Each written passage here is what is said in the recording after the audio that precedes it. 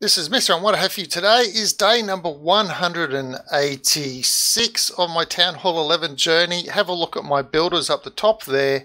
5 out of 6 builders are free.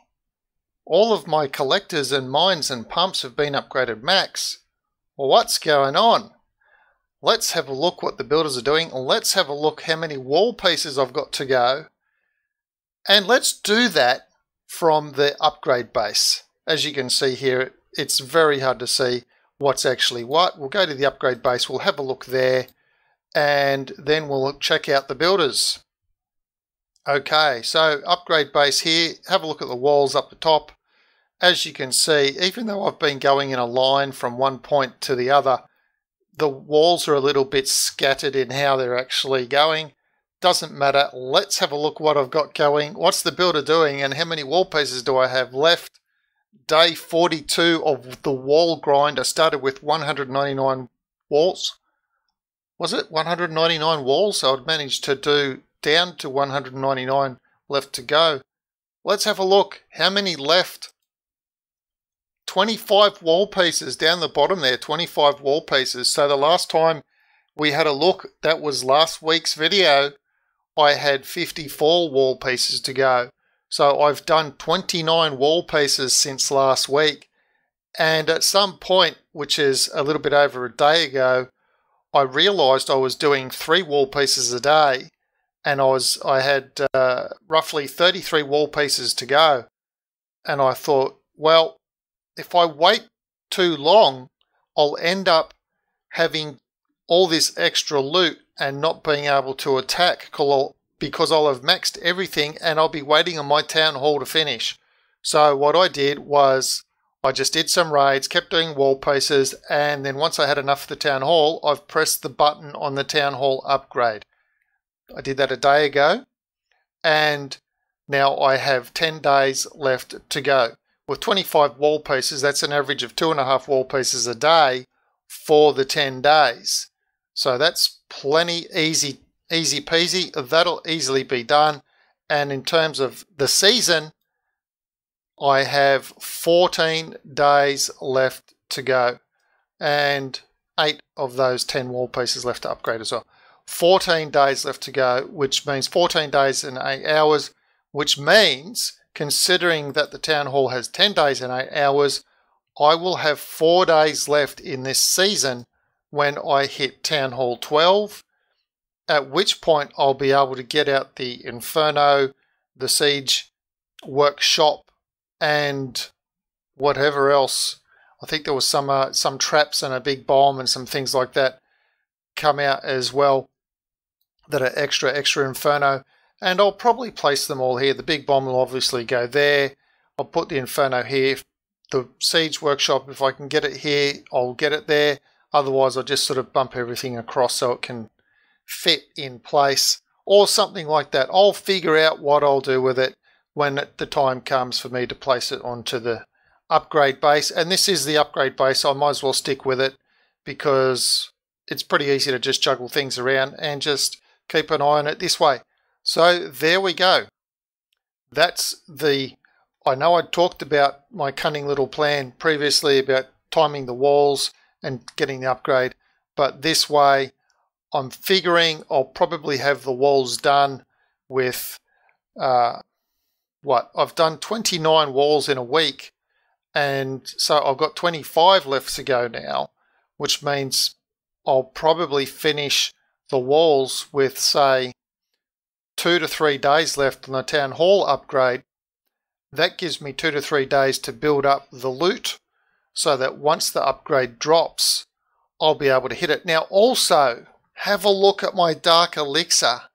Now you'll remember 2 videos ago or 2 upgrade updates ago, I was at 435 and the last video was 385. And now have a look at how much Dark Elixir I've got, 325,000.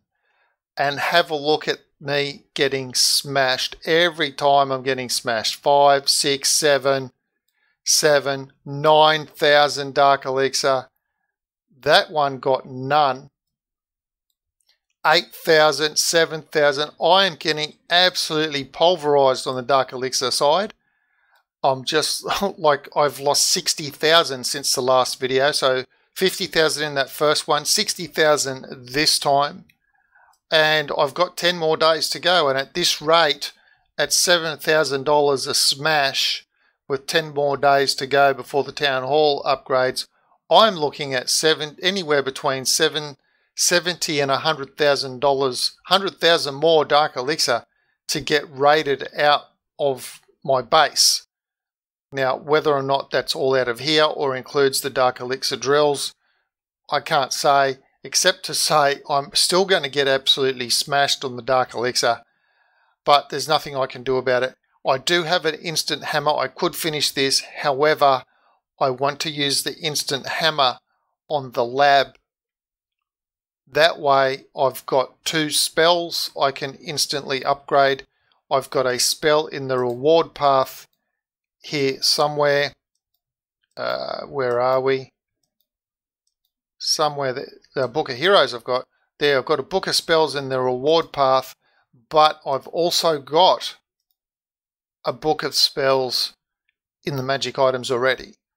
So once I've hit Town Hall 12, I'll be upgrading the lab, and as you can see, I'll be able to do 2 spells, which are, what's my lab level anyway? It's level 9. Okay, so I'll be going to level 10. So you can see here I've got these 3 I can do for 5 spells. I can upgrade 5 spells instantly. However, I'm using the Dark Elixir for the Queen. I'll be upgrading her because I've already got a crown, and there's 2 crowns in my reward path. So I'm going to be grabbing those crowns. So the Dark Elixir is definitely safe for the Queen at the moment, which means these 2 spells will be the most likely ones to get upgraded instantly. Oh, I've got 3. Oh, that's a Dark Elixir spell. Sorry about that. So I'll use the Elixir spells most probably. If I change my mind, I change my mind, and then all I need to decide is which troop I'm going to upgrade first out of all of these. Do I upgrade my air troops like I did the first time, or do I take Town Hall 12 and upgrade the Witch, Bowler, Ice Golem sort of combo, or Hogs, or whatever? I've got 10 days to think about that, because I also have an instant troop upgrade as well. And I've probably got, let's see, if I have an Elixir rune. I'm not sure if I do. No, I don't. So I will be partially limited to what I can upgrade in those sorts of terms. How much I can loot here in readiness. That is, I'll fill this 10 million, no problem. But then how much will the troop cost to upgrade, even with this discount? And then how much will I be able to save by using the instant spell upgrade sort of thing? Like, how long will it take me to get enough loot to then drop that instant spell upgrade and then upgrade the next one instantaneously from there? In any case, that's all I've got for this video. I'm going to switch back to this before I forget, because I've done that once before and then I got smashed again. Basically gave away all of my loot. So there we go. As you can see, the base is almost completed. I've only got 25 wall pieces left to go. It's hard to see where they are in this base. I've got these ones here in the little corner.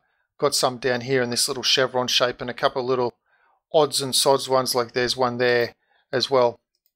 And that's why the upgrade base is so good, because if I think I've done all the wall pieces and I can't find it, I can just go to the upgrade base and I can find it that way. In any case, that's all I've got for this video. If you have any questions or comments about my upgrade journey, 186 days so far, and I'll be finished before it's 195 days. That is before 193 days actually, before the next one, before next week's upgrade. I shall have been finished, and once I do actually finish with these wall pieces, I will do a video saying Town Hall 11 is now complete, so you do have an idea of exactly how many days it took me to complete Town Hall 11 with non-stop builders and non-stop lab using the gold pass. All that's left to say is thanks for watching.